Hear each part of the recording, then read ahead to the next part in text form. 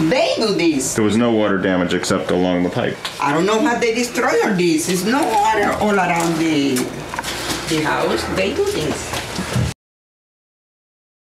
My name is Carmen Pinedo. I live Brooklyn. Park Place. Park Place in Brooklyn. Yeah. Tengo 54 años viviendo en ese mismo apartamento. I've been living in this apartment for the past 54 years. On June 26th, there was water damage in the floor just above. They put us in a hotel for 2 days. When I come, I found was on the apartment full of people. It's about 10 or more persons here. Destroy, destroy, destroy. Carmen came to our office and explained what was happening with her apartment. We immediately started moving on getting her representation in court. She won her court case. After that, the co-op board still dragged its feet on the repairs, and they kept insisting that she move out. We knew that she was going to lose her apartment.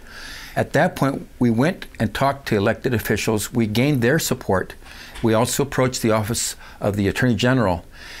That pressure forced the co-op to let up and start making the renovations in her apartment.